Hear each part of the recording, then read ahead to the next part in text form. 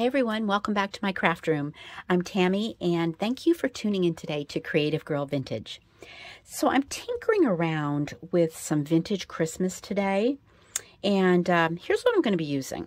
I've got some chenille stems, some vintage shiny brites, a vintage putz house, some lace, and a few embellishments. And I wanted to invite you to follow along and let's enjoy some crafting time together.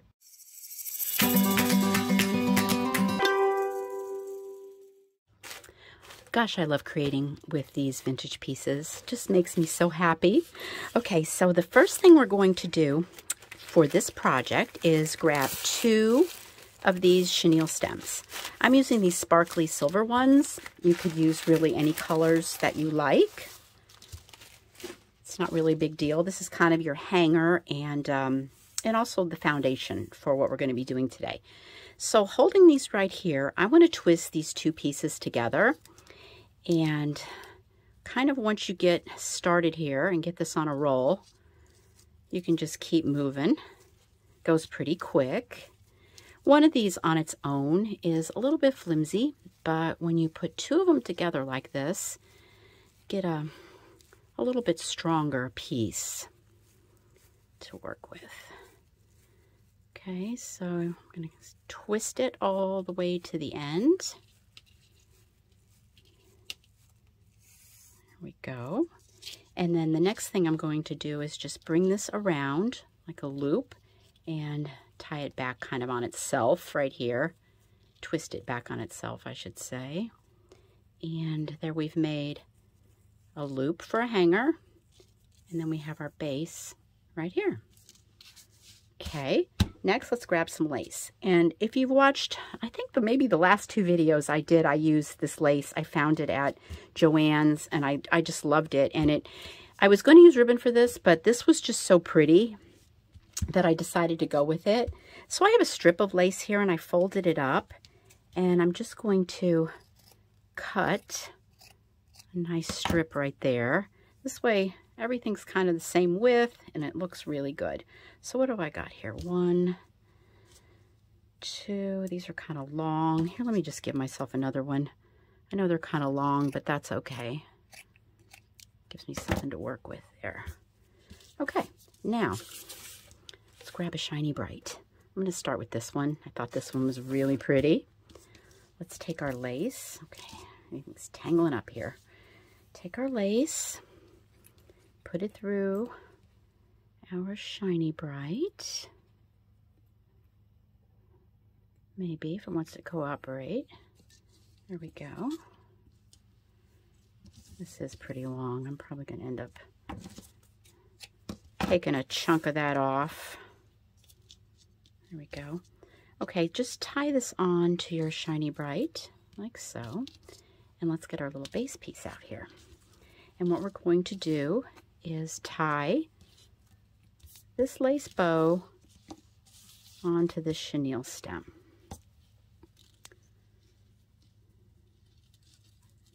So here, I'm going to tighten that a little bit, slide it up a little bit, and just make a bow. And that's what I liked about this lace. It just sort of just flows and kind of just lays so pretty. All right, this is a little bit long, so I'm just going to just get some of it out of my way by doing a little trim. Okay, let me see, what about this one? I'm going to use 2 on here. I think I'll go with the paler one. I'm going to grab another piece of lace strip here. I'm going to get rid of some of that excess right out of the gate. All right, we're going to do the same thing as we did the first one. Let's just pop it in here. This has a little bit smaller hole, so of course it's going to be a little bit more of a challenge. But we'll get it through. There we go. Okay, and we'll tie. And same thing here, you guys. We're just going to tie this one on. Maybe kind of starting my bow over on this side this time. Okay, tie, push it up, make a bow. Okay, I'm going to fool with it or adjust it a little bit.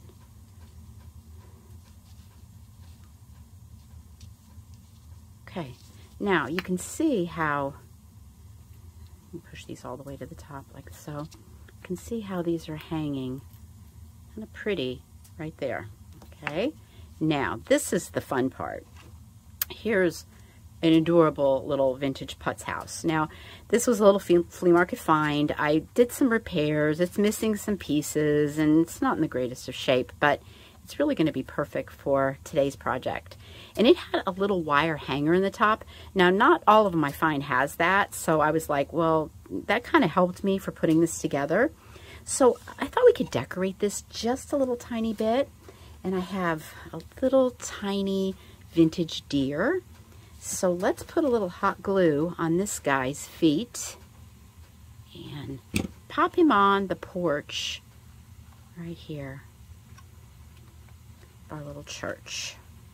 Gonna add a little extra glue around him. And one of the things I'll do, because that hot glue, sorry, I went to grab my glitter, that hot glue, you can see it. I'll take some glitter and sprinkle it on, and as that dries, that glitter will dry right on there around his little feet. Okay, I gotta quit tipping him over, because every time I do it, he's not attaching to the glue, he's just falling over. Okay, I'm gonna leave you alone, I promise, okay? And then I have right here, this is very special. This is a tinsel yarn. And it looks like tree tinsel, doesn't it? It's just so pretty. But why this is so special to me is my little crafting friend, Christopher. Christopher's 8 years old. He loves my videos and he loves crafting. And he's super creative at it too. He's so good. So he was at Michael's with his mom and he said, Mom, we have to get that for Mimsy. All the kids call me Mimsy. And because she could use it in her videos. And it's just so heartwarming and sweet. I can't even tell you. So Christopher, I'm definitely going to use this to decorate this little house today. So with a little bit of hot glue right here, I think this makes the perfect roof decoration of all times. And I want to thank you because I really appreciate how you notice the crafting supplies that I like to use, because I do like this little pretty tiny stuff. So if you guys are looking for this, this was at Michael's and it's tinsel yarn. So our little house is looking good. Let me check our oh, he's on there really well.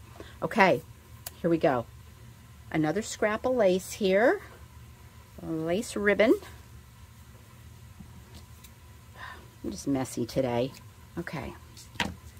So let's run it through this little wire. And I'm thinking, if you don't have a wire on your little putz houses, which normally we don't, you can definitely use one of those little screw eye, eye hook things and drill a little hole and glue it down in there to actually make a little hanger on top of your house. All right, just like we did our shiny brites, we're going to tie this on to this chenille stem. Get our bow. Make a pretty bow. I liked all the lace that just flowed with this. Let's push it up to our shiny brites, like so. Want that chenille stem in the back there. You have to adjust it a little bit. Adjust all your bows and lace. Like I think this bow kind of came loose a little bit. So here, let me do a redo. Oh, you know how it goes when you're crafting. Sometimes you just got to do a redo, right? Trying to figure out where there I am. Okay. Get rid of some of this. Got too much on there. All right. So now, let's see where this is going. Isn't this sweet? So let me flip this over. You see we have this excess back here. So you could either, I'll tell you, you know what I think I'm going to do with this? I'm going to cut it off right here. Kind of looking at this, I kind of see what a good idea might be. And I'm going to put a dot of hot glue right here. You need a little dot at the top too. I'll do 2 dots. Hold that down for a second, just to kind of keep it straight. All right, let's flip it over. Move all this out of the way. Do a few little adjustments. And look at that cute little decoration. Just to hang on the tree, hang on the door. Isn't that just absolutely adorable? I also, I have a little wreath I thought I could tie this onto too, which I've left upstairs, so I don't have it down here right now. But you see how easy that was? And that's inspiring. I mean, you know, you can start out with your chenille stem and, you know, maybe tie a bunch of shiny brites on it, a reindeer on it. There could be so many different things that you could tie on this that would just be super, super adorable. So you guys see how fast that was, just to take a few vintage pieces, throw it all together. And I love the way this came out. And I'm definitely hanging this on my tree because I have a tree filled with vintage shiny brites, and I collect these little houses. Even if they've been well loved, I still love them a lot. Thank you, Christopher, for the beautiful little tinsel garland we got to embellish with today. And you guys, if you like this video, please hit the like button. It really helps me out for my channel.